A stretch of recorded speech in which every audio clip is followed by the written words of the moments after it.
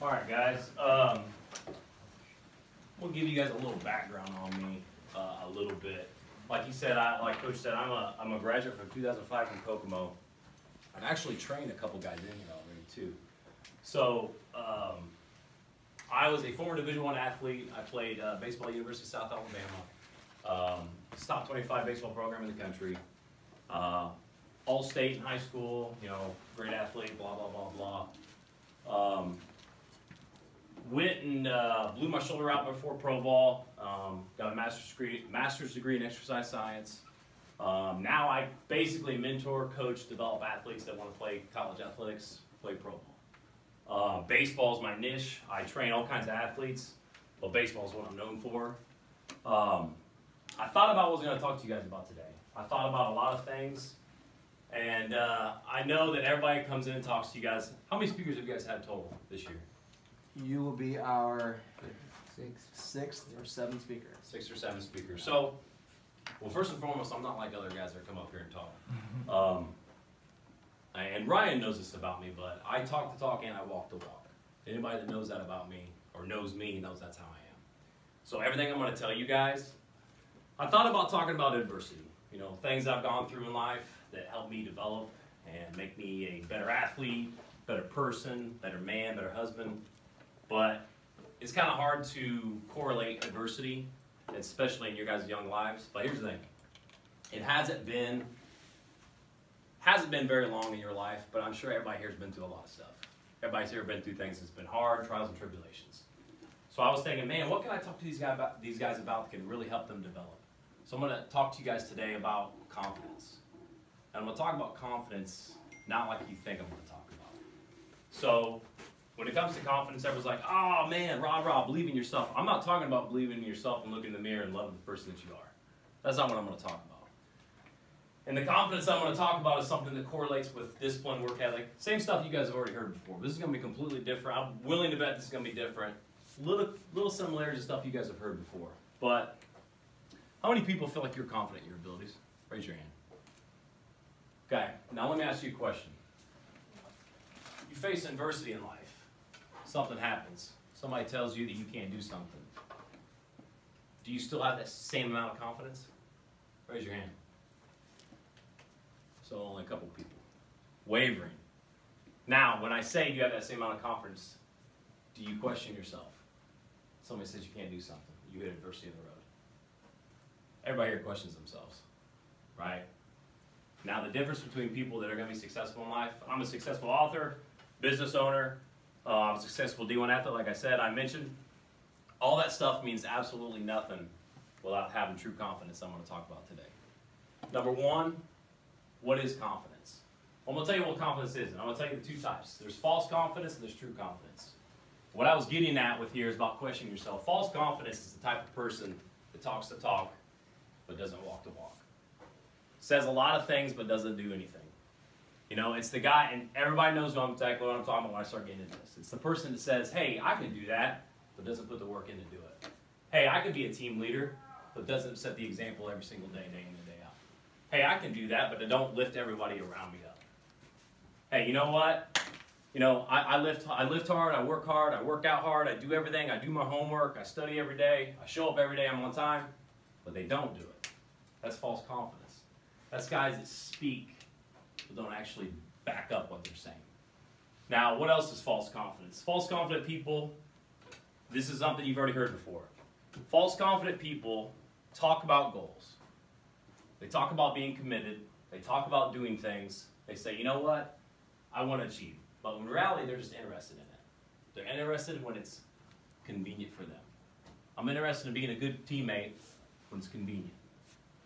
I'm interested in being a great leader when it's convenient. That's false confidence.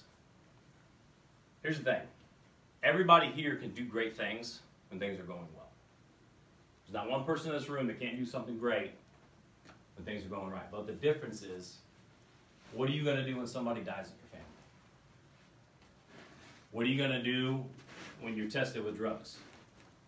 What are you going to do when you're surrounding yourself around people that aren't good people? And you might not be aware of that yet. Is it confidence in yourself that who you're going to be and being a good man, being a good athlete, being a good leader? teammate? Is that going to carry you through those hard times? Or are you going to let those false confident people bring you down with them? So let's talk about, I'm talking about false confidence. And in reality, what I'm basically saying, and I'm a little blunt here at times, I'm not going to curse or anything, but they're posers. They're fake. I can see right through them a lot. I had a hard childhood. I had a lot of hard things happen to me in life. Things I'm not going to talk about here today because I don't want to talk about it right now. But at the end of the day, you have a choice. So let's talk about what real confidence is. Real confidence is the person that goes through adversity, goes through issues, has trouble at home. I don't know your guys' personal lives, but I'm willing to bet that everybody here is going to go through stuff or is currently going through stuff that is hard at home or hard with friends, hard with families, whatever it is. I can sit here and think of a dozen things off the top of my head that happened to me in life. Now here's the thing. We all will doubt. We'll all have a question of doubt. But the true confident person says, screw that. I'm not going to doubt myself. I'm going to conquer through this. I'm in the process right now of trying to expand my business. I'm sitting there late at night, 2 or 3 in the morning, working and trying to figure things out and make things better. And I said, how am I going to do this? Can I do this? As soon as that mindset comes across my head, I say, boom, stop. I'm going to figure this out. I don't care how long it takes. The true confident person will do whatever it takes. They will find a way. I might not know right now, but I'm going to figure it out today. I'm going to figure it out tomorrow. Now, I'm sitting there talking about true confidence, like, well, how's this going to relate to me being a teammate? How's this going to relate to me being on the field? Here's the thing. You guys ever been around people that you really enjoy being around? That lift you up, make you feel good? That's true confident people. The people that bring everybody up around them. Now, there are certain people that put on a front, and you don't understand when you look in the mirror. When they look at the mirror at night, they're actually false confidence. So if you're sitting here telling me you're confident right now, and you're doing it in front of everybody else, but at the end of the night you look in the mirror, and you're looking at the discipline and work ethic that you have, and you don't like what you look in the mirror, that's false confidence. So if there's any doubt in who you are as a person and your character and how hard you work, that's false confidence. But if you look at the mirror at the end of the night and you go, man, I put everything I put in today. I did everything I could to be a great teammate. I did everything I could to play as a team. I did everything I could to listen to the coach. I did everything I could to make myself better. You got confidence. And you can carry that. Here's the thing about athletes. This is what people don't know about athletes. You guys are all athletes. Your work ethic that you're developing right here can carry into every aspect of your life for the rest of your life. And it can make you successful, whatever you want. What do you want to be? Architect. What do you want to be? Doesn't matter. What are you interested in? Business. What do you want to be? Who wants to play college athletics? True confidence, the discipline, and everything I want to get into here in a minute because I'm just getting started right now. It's about 5 to 10 minutes left, just FYI. Everything that you instill and everything I'm going to teach you, this is something you can carry through the rest of your life. You want to be a better husband one day when you get married? You want to be a better son? You want to be a better person, better teammate? This is what true confidence is. People talk about confidence, say, hey man, believe in yourself, man, you're awesome. Cool, bro. That doesn't mean that I believe in myself. It's actually putting in the work ethic and understanding how to build confidence. So you're like, okay, how do I build it? Well, I'm going to tell you, this is the part you're not going to like. There's 4 ways, non-negotiable, how you build true confidence. How you can look at yourself in the mirror every day and believe what you can do. You know, be a businessman, be an architect.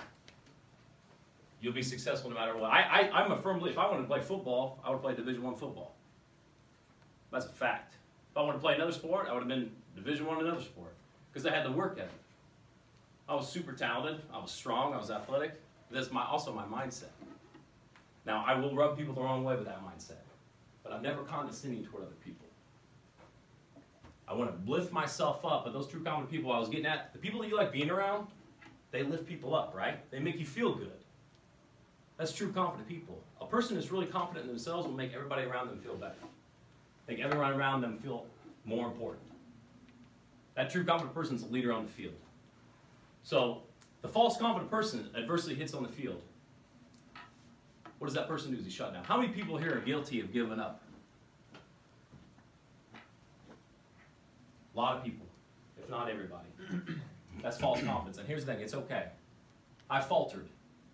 There's been times in my life when I was in high school and I looked at somebody and I said the wrong thing. Instead of lifting them up when they made a mistake, I said the wrong thing. That's part of growth.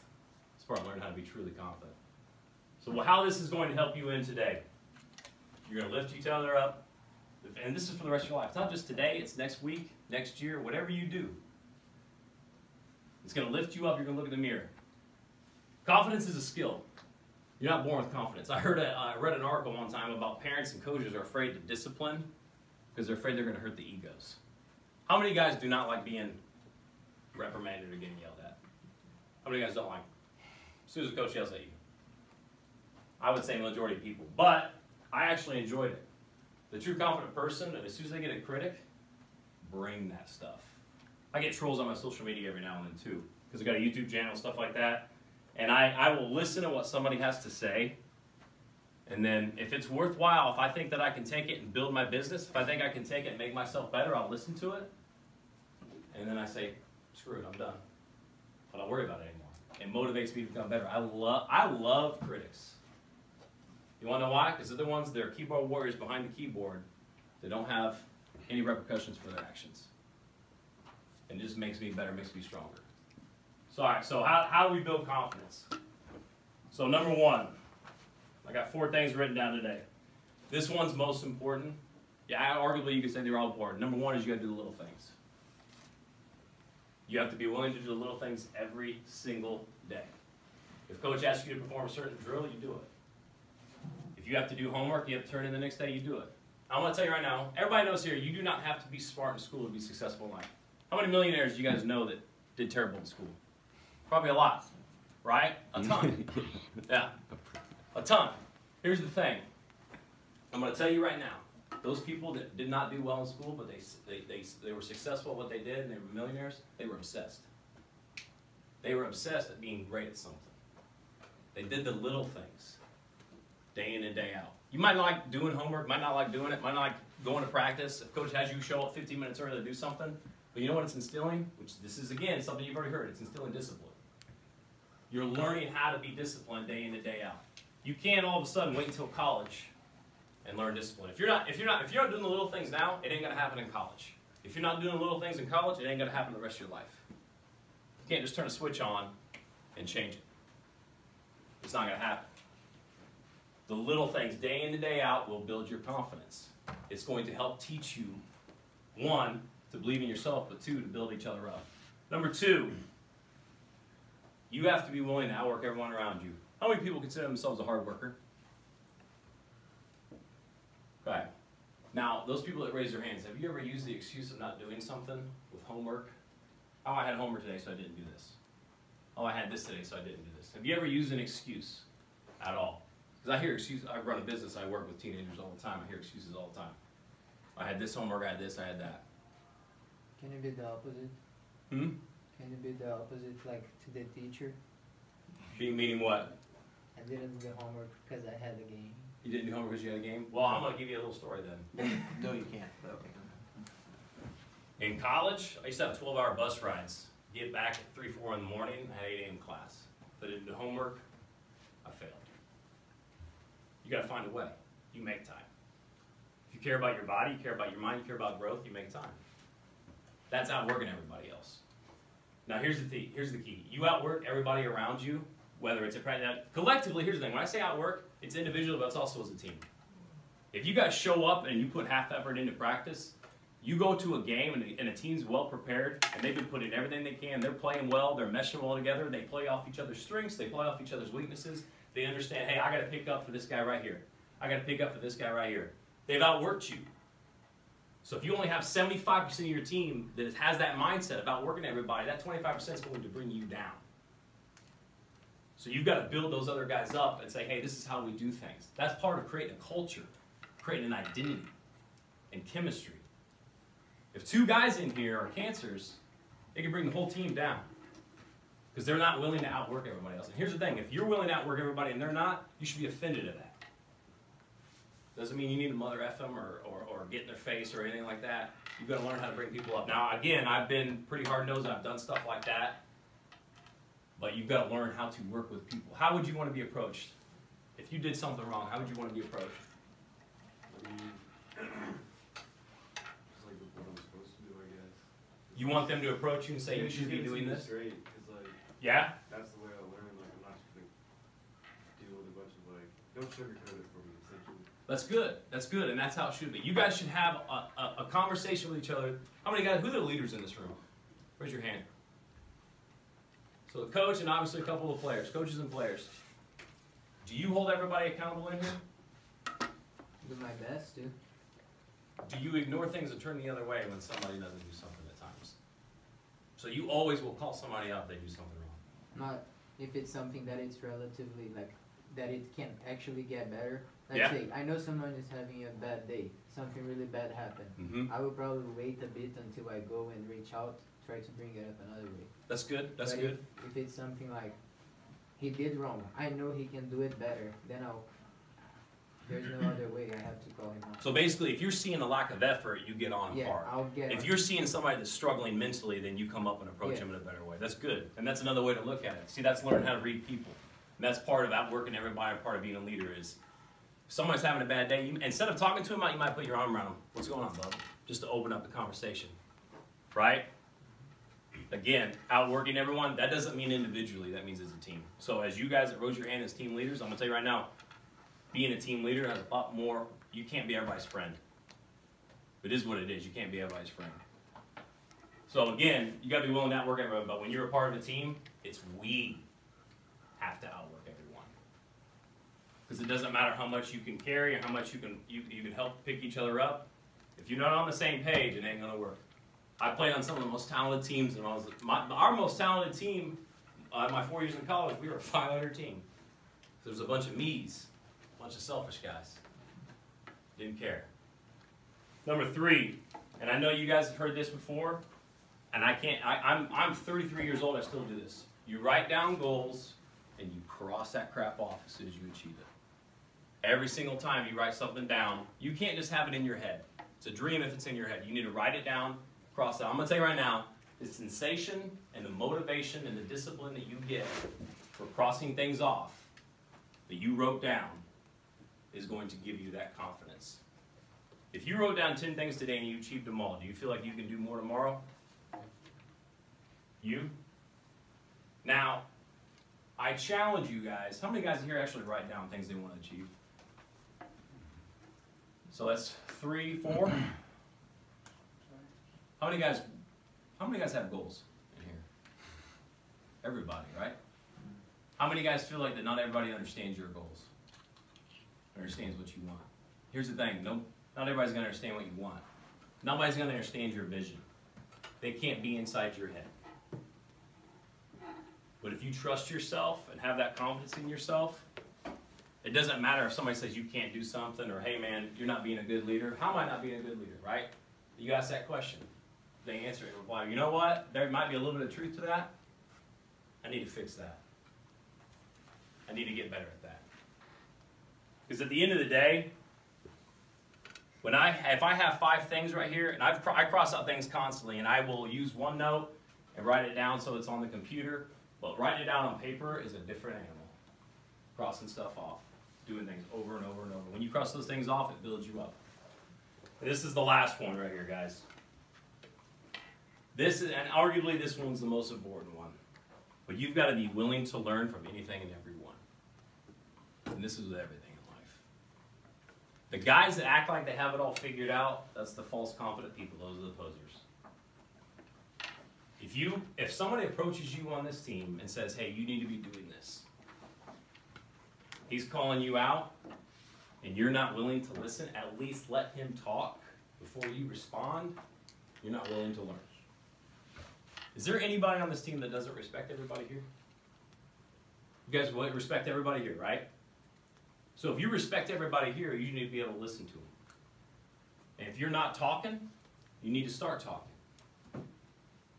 The easiest thing for you guys to do is to make sure you're hanging out outside of practice time, or at least staying after a little bit. That's how you guys develop as a team. That's how you develop as a family. That's how you develop as a sport. The guys that train with me, I call them LT Squad, LT Family.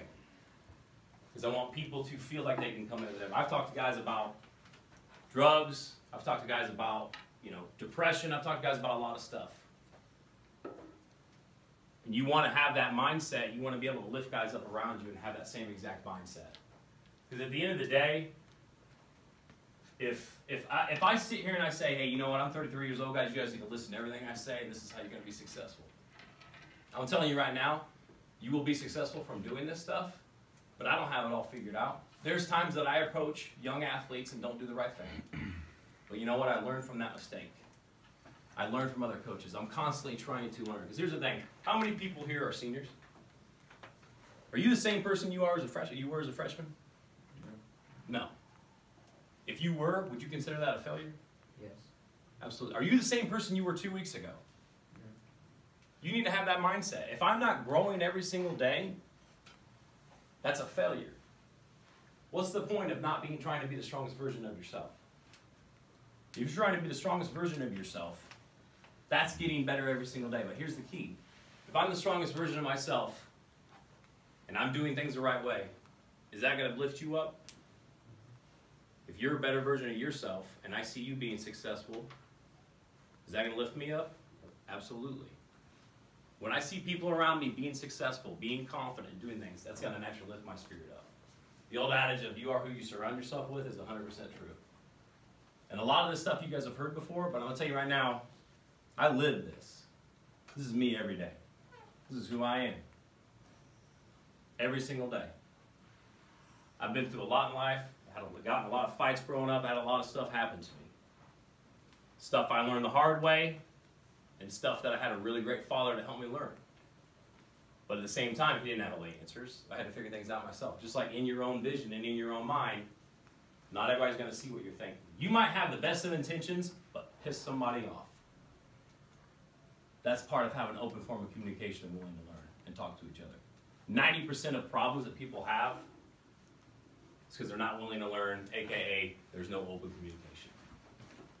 How many people have friends that they lose and it was something stupid? Issues in life. Handful of guys, right? I guarantee you a little bit more open form of communication and you're willing to talk to each other, it changes everything. So what I'm getting at, guys, is at the end of the day, if you want to become the best team you guys can be today, tomorrow, the best person you can be, the strongest version of yourself, you got to ask that question. Am I doing these 4 things? Non-negotiable 4 things. We're going to falter at times. But when you falter, do you give up, make excuses, and lie to yourself when you look in the mirror, or you say, you know what, I'm going to figure this out?